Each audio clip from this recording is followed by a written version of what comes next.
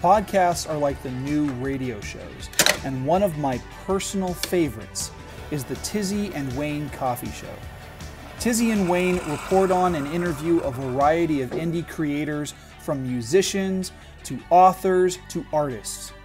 This is the perfect show to listen to when you're sipping your morning coffee. Subscribe to the Tizzy and Wayne Coffee Show, available on all major platforms.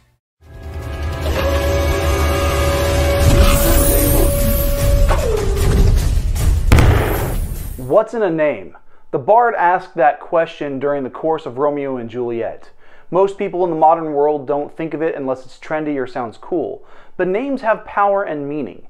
In ancient mythology, you could magically command someone if you knew their true name. Of course, in storytelling, they can give your character the makings of a great character arc. Hi, I'm your host, Garrett K. Jones, and for the final Creator's Corner writing tip of Season 3, we are talking about character names.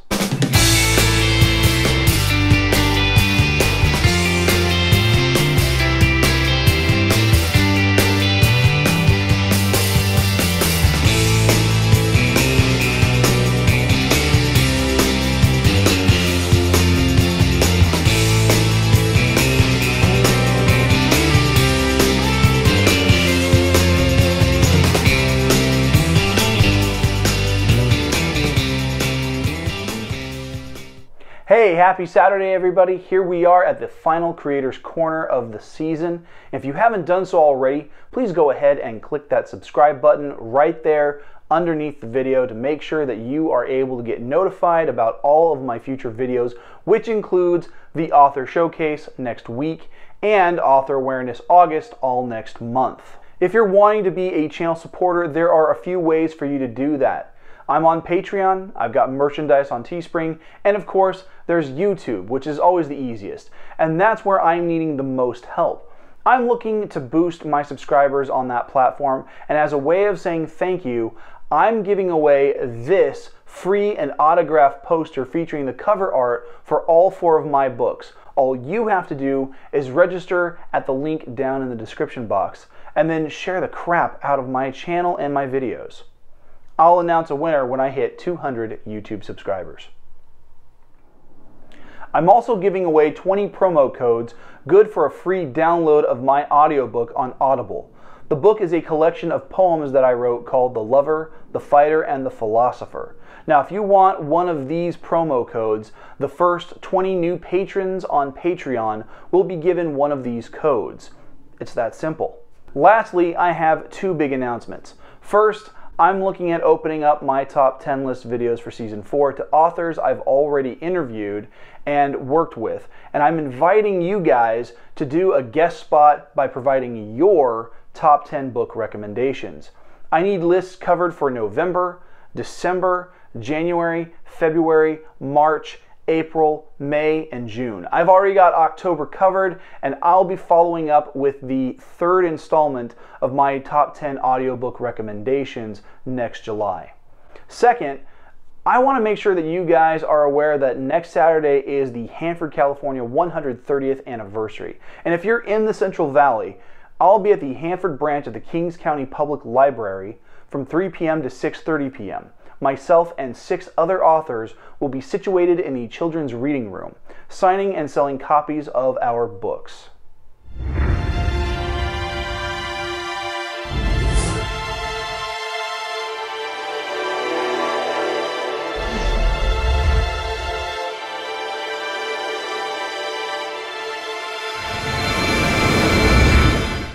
So we're talking names, and while that might not seem all that important, it's one of the first things that you need to know for your character development.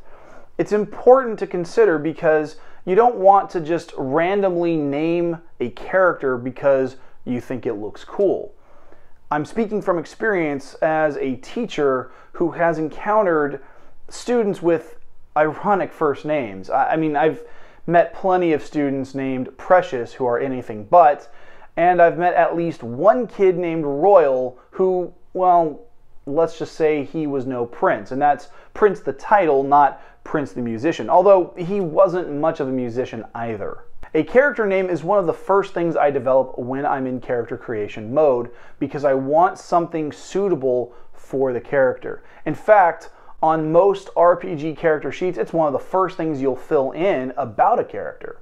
Sometimes I might change the name to something more suitable, but I still develop it first because personally I believe that names are important for developing a character because the name tells you a lot about them or can at least be a lie about them. Don't believe me? J.K. Rowling was incredibly specific about the names she picked for her characters. Many characters in the House of Black are named after stars. Sirius, for example, is especially named after the brightest star in the constellation Canis Major, and it's dubbed the Dog Star.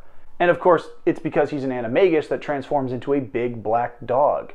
Hagrid's first name is Rubeus, which is derived from the Latin for red-faced, an indication of his jovial personality, his temper when he's defending his loved ones, and the blush he gets when he feels embarrassed. While Tom Marvolo Riddle was an anagram for I am Lord Voldemort, the name itself was a puzzle of sorts, and if we go back to Voldemort's name, it's derived from French for flight or theft from death because he's always trying to cheat death. Rowling isn't the only creator that focused on the importance of names. In the early drafts of Star Wars, George Lucas had a character called Anakin Starkiller. Eventually, the hero's name became Luke Skywalker, which has a less menacing name and sound, and Luke means bringer of light in Greek, which is the language of origin. And that makes sense since he becomes a Jedi. But Lucas reused the name Anakin for Luke's father. No, I am your father. No! And Starkiller did come back around too, albeit in two ways. The first was in the 2007 video game The Force Unleashed, in which you play as Starkiller, Vader's secret apprentice. By far the best reuse of the name. And then of course there's J.J. Abrams and crew reinventing the wheel with Episode 7 and dubbing their bigger, badder Death Star Starkiller Base, which I guess makes some sense because it drains stars and suns to power its planet-killing super laser. I mean, that's cool and all, but has anyone in the First Order ever ripped a Star Destroyer from the sky with just nothing but the Force while being flanked by TIE fighters?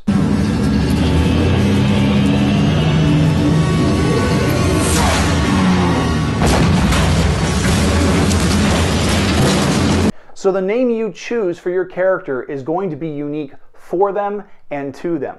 So here are 7 rules for picking your character's names. More what you call guidelines than actual rules. First is check out the root meanings or the etymology.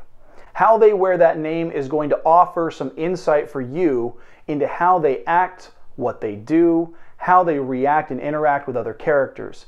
The etymology, the meaning behind the name, is going to help give you, the author, that bit of focus. If you look at names from the Bible, no, not Lord of the Rings, the actual Bible, the names of people were entirely specific. Abraham means father of many, and he was the ancestor and patriarch of the nation of Israel. Jesus is derived from the name Joshua, which means the Lord saves. Also pay attention to surnames.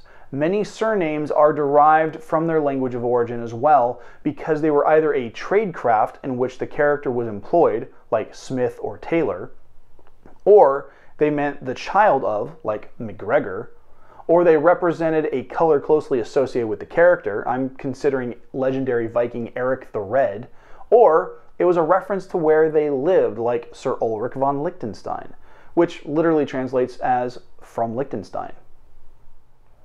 Second, get your era right. If you're writing a historical period piece, don't use names that are popular right now, and certainly don't make anything up. Look up names that were actually popular and in heavy use in that era. It might be neat to have your character named after your favorite celebrity, but it's not going to make any sense at all. Third, speak them out loud. At some point you're going to want your book to be in audio or ebook formats, the latter usually having text-to-speech capacity. Even if the name you have selected looks good on paper, that may not translate into verbal speech so easily. Don't believe me? Try saying rural juror 5 times fast. Before going any further with the video, be sure to subscribe and click the bell icon for notifications on new videos. You can select notifications for all videos, or you can select notifications based on your preferences. If you're watching on your phone, be sure to update those settings inside the app itself to get the most out of your viewing experience. Fourth, manage your crew appropriately. If you're writing a book with a large cast of characters, make sure you know who is whom. Also avoid giving characters the same name. Also, try to avoid giving characters the same initials unless it's an intentional red herring meant to hide something from the reader. Fifth, use alliterative names and initials. You see this a lot in comic books like Peter Parker, Scott Summers, Stephen Strange, Victor Von Doom, Reed Richards, Sue Storm, Clark Kent. Heck, even Tolkien did it with Bilbo Baggins. Alliterative names are easier to remember because they create a cadence for our minds that's easy to follow. 6. Think it through. It's important to avoid directly naming characters after people that you know or people that are real. And the reason for that is because you have a less likelihood of getting sued for defamation. However, it is entirely possible that you might accidentally name a character after a real person. In fact, most works of fiction often include some kind of disclaimer in that regard. Case in point, if you ever watch Demolition Man from 1993, one of the names in the cryoprison registry is Scott Peterson.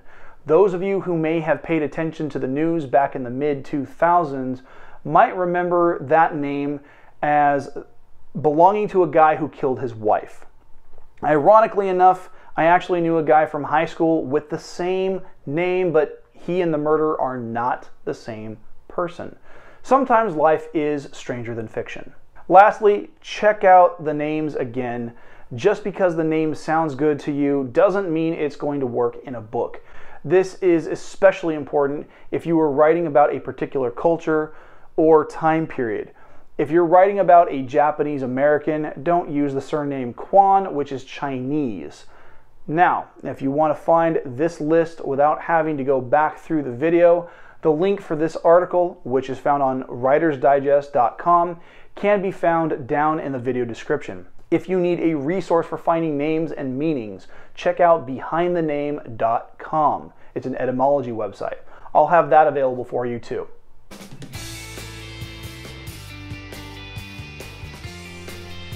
Glad you made it to the end of the video. Please make sure to like and share this video because that is how this channel is going to be able to grow its viewership. If you're able to do so, please consider becoming a supporter over at patreon.com/GKJ Publishing, where you'll have a choice from one of 4 support tiers. Each tier comes with monthly access to a bloopers reel from when I record my vlogs, sweet tier level perks, and you'll receive recognition in the final video of each month. Check out the merch store at teespring.com/stores/GKJ Publishing, where you can find comfy clothing, hats, phone cases, a mug, and posters. Buy the merch, snap a pic, and post it to social media with the hashtag 5kingdomsmerch, and I'll feature it in a video. Speaking of posters, don't forget to sign up for the free giveaway. When I hit 200 YouTube subscribers, I'll announce a winner. I'll see you guys back here next week for the Author Showcase, featuring the names and promotional images for the authors that I'm going to be interviewing for Author Awareness August. Thanks for watching. The vlog of the 5 Kingdoms is filmed without the use of a live audience at Skyrocket Studios in Hanford, California. We can't do what we do without your help, so please make sure to subscribe by clicking the button that's above my head, and make sure to watch and share the videos over here to my left. Have a great week.